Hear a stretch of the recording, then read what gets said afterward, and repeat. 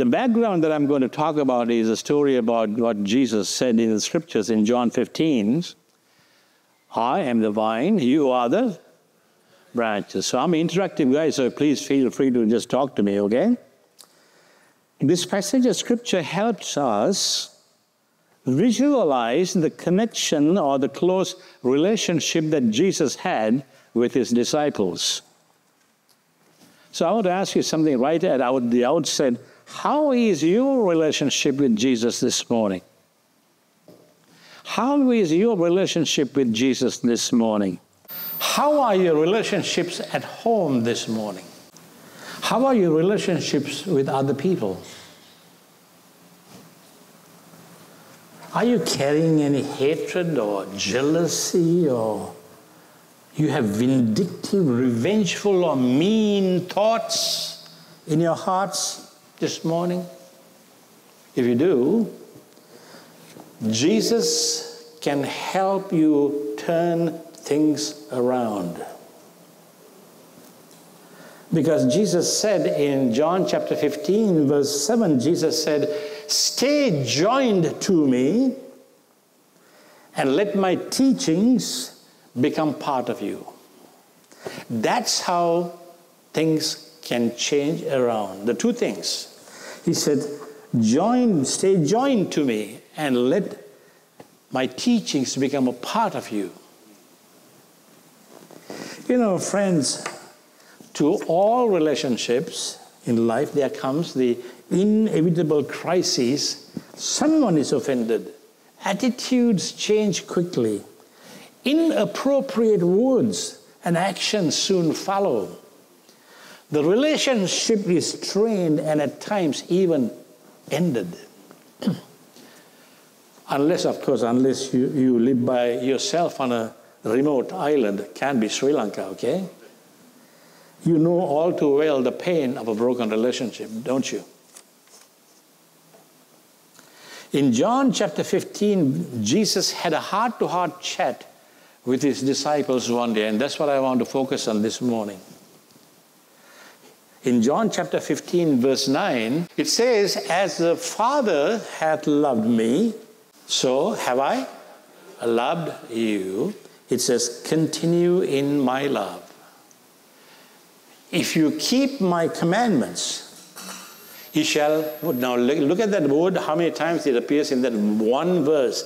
"Ye shall abide in my love, even as I have kept my Father's commandments and abide in his love." 3 times it says in John how they remain in love, abide in love, all that is there in one little verse, in verse 9. Verse 11 it says, "I have told you these things so that," why? "So that your joy may be fulfilled." I have a different little translation. "I have told you these things so that you will be filled with my joy. And yes, your joy will overflow. This is my commandment," Jesus said. "Love each other." How? "In the same way that I have loved you." There's a little catch there. Love each other as I have loved you. And then Jesus, having a chat with his disciples, said something wonderful. He says in verse 14, "You're my hired servants." Did he say that? He says, "You're my friends." Now that's something different too. "I no longer call you slaves because a master doesn't confide in his slaves. Now you're my friends since I have told you everything the Father told me. You didn't choose me." And he says, further down, it says, "I chose you. I appointed you to go and bear fruit." And last of all, he said, "This is my command." It's not multiple choice, it's a command. So my friends, that's the passage of scripture I want to talk to you about this morning, okay? First of all, Jesus was having a heart-to-heart chat with his disciples. In other words, he had a relationship with his disciples. You agree with that? Okay. So in a relationship, you want the other person to encourage you. And in a relationship, you want others to listen to you. In a relationship, you want people to understand you. And in a relationship, you want others to forgive you. And in a relationship, you want people to appreciate you. That's what a happy marriage is about also, right? And last of all, you want them to love you unconditionally. Unconditionally. Now, if you love someone unconditionally, you focus on meeting the needs of the other person, not your needs. Helping them succeed. You listen to their thoughts and also their feelings. That's how it happens in a relationship. In short, it is giving your life away for someone else. Giving your life away for someone else. We were singing these wonderful, beautiful hymns and songs this morning on the screen. We sing those in our church too. I'm very familiar with that. So here we find the scriptures today. That is precisely what Jesus did for us. Jesus said, love each other in the same way that I have loved you. There's no greater love than to lay down one's life for one's friends. I want to ask you a little thing this morning. When was the last time you heard the words somebody told you? When was the last time you heard these words? I love you. When was the last time you heard those words? I love you. Friends, in every human heart, there's a yearning, there's a longing to hear those words somebody say, I love you. When was the last time your child heard those words? When was the last time you touched your child and said, Putra, I love you, darling? Or you went to your parents and said, Ammi or Tati, I love you. When was that time? Because you know why? I grew up like a weed, Nobody said those words to me except my grandmother. I praised God for her. And that is not something that is there in our culture in the first place. But also, learn to tell somebody, I love you. If you love somebody, as I told you, unconditionally, it's giving your life away for somebody else. Friends, we live in a world, as I said, where people are just waiting, yearning to have a touch from a human hand. Just to hear those words that somebody loves you, somebody cares for you. Different Bible translations use different words to describe the relationship or the connection between Jesus and us believers, between God and his children. And I want you to understand these words. Different translations say, abide in me, remain in me, live in me, stay connected to me. That's what it says in this passage of scripture that I just showed you in John chapter 15, verses 9 through 16. So what does it mean to you to remain in Christ's love? What does it mean to you? How does his love influence our lives? Or how does it shape our interactions with other people? We always say, yeah, I love you, I love Jesus. You sang all these wonderful, beautiful songs. But does it end there after this service? Or does it continue to go into the world? That's a question that you have to answer. The word remain is not passive, but it is active. It implies a continuous, ongoing action. This is not a one-sided effort also. This is a reciprocal relationship. Just as we desire for Christ to abide in us, we must have a desire to abide in him. Now, Jesus is not saying that we earn his love by keeping his commandments. Rather, he is saying that our obedience to his commands is a natural outgrowth of our remaining in His love. As we remain in His love, we find ourselves naturally desiring to keep His commandments. That's how it happens. It is a description of a life that is shaped by divine love, a life that is guided by the commands of Jesus, a life that is not driven by selfish desires but selfless love. Now, when people hear the words commands, then people get very upset about that word commands. But I want to remind you, friends, the commands of Jesus are not burdensome rules. They are liberating truths right here.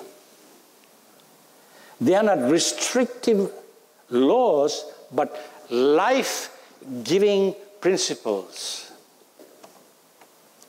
Jesus didn't have to love us. He didn't have to. But you know what? He chose to. Did you see that? He chose to live among us, to suffer and die for us. That was a choice. And it was a choice motivated by love. So my friend, remember also, you chose to love your husband. You chose to love your wife, did you? Did you? No? Yes, of course. You chose to do that, just like Jesus did. Jesus didn't just choose to love us. He chose you and me for a purpose. He says, I chose you and appointed you so that you might go and bear fruit that will last. We are not just recipients of His love. We are also carriers of that love into the world. That's what this is about. Telling somebody about Jesus, sharing the good news. We are called also to bear fruit, to live lives that reflect that love, to make a difference in our homes and in our relationships. So when we remain in His love, we also have access to His resources. That is very true. Jesus said, whatever you ask in my name, my Father will do what? Give you. This is not a blank check for our selfish desires. No. But a promise to provide our needs as we seek to fulfill the purpose for which we have been chosen. So, my brothers and sisters, the ultimate goal of our connection with Christ is that His joy may be in us and that our joy might overflow. Have you seen joyful Christians around you? Have you seen those people that spread the joy of Jesus, or grumpy faces, or complaining and grumbling for every little thing that happens? Jesus says that the ultimate goal, according to the Scripture, of our connection with Jesus Christ is that His joy may be in us and that our joy will overflow. This love we are talking about, when fully embraced and experienced, has the power to transform us. It will change your heart. It will renew your mind, and it will reshape your life. This love demonstrated by Christ is not exclusive or selective. It is not a love that is reserved for a select few or privileged groups. No. It is a love that is available to all people, regardless of race, gender, or social status, or religious affiliation. A love that is inclusive, welcoming, and accepting. A love that embraces all people, includes all, and accepts all. And also, as the Scriptures say, a love that is patient and kind, not easily angered or quick to judge, a love that keeps no record of wrongs or hold grudges. Finally, it is a love that is willing to sacrifice, willing to give. It is a love that is willing to go the extra mile, turn the other cheek, and give without expecting anything in return. That's the kind of love that Jesus is talking about. In 1 John 3:16, the scriptures tell us this. We know what love is because Jesus gave his life for us. This is why we must give our lives for each other. If we have all we need and see one of our own people in need, we must have pity on that person. Or else we cannot say we love God. And he said this, children, you show love for others by truly helping them and not merely talking about it. Children, you show love for others by truly helping them and not merely talking about it. And it's an amazing thing, amazing statement of, being in an Episcopal church where I come from, the Church of the Holy Apostles. What they do, and the last part of our mission statement is love in action. And what they do to help people, groups, not only in the US, but other places like Honduras or Guatemala or Uganda, El Salvador, any place. What they do is amazing. I really thank God for our church there because something is like this. And I can easily relate to that. Friends, remember that we are chosen by Christ out of his great love for us. It's not about what we have done or what we can do, but it's all about God's grace and God's mercy. He calls us not just servants, but friends. That's a relationship that's personal, intimate, and enduring. So today I invite you, brothers and sisters, to be his hands and feet, serving those in need. I encourage you to be his voice, sharing the good news of his love and salvation. I pray that you will become a vessel through which his love flows, touching and transforming the life of those around you. You know that passage in 1 John chapter 4, verse 20.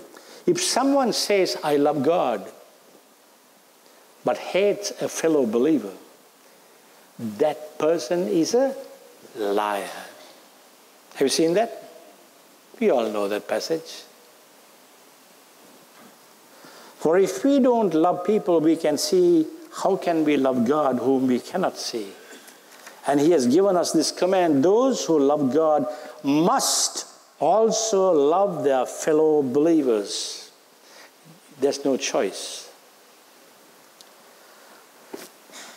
Now, normally, when we have little children in our homes, babies, have you done this? I have done that. Puta, show me how much you love me. And the kids go, how? This much? That much? And you say, well, how much do you say? How do you say that? We say, I love you this much. And you put your hands like that, right? That's what Jesus did. Jesus on the cross said, this is how much I love you. That is shown on the cross. What I'm talking to you about is that the conversation that Jesus had in John 15 with his disciples, one-on-one, he had a chat with them because he had a relationship with them. That's what I asked you. He wants to have a relationship with you this morning as well. And he says, I love you. If Jesus says, I love you, maybe you have never heard those words from anybody, but he tells you, he calls you and says, if he says, I love you, how powerful that would be inside your heart. As I told you, I grew up like a little child. I lost my dad when I was 11 years old. Nobody cared for me. But my grandmother, she's the one who showed me that love. And you see that love in our home today. We see that love in our church today. And I'm sure you have that same love in your church as well.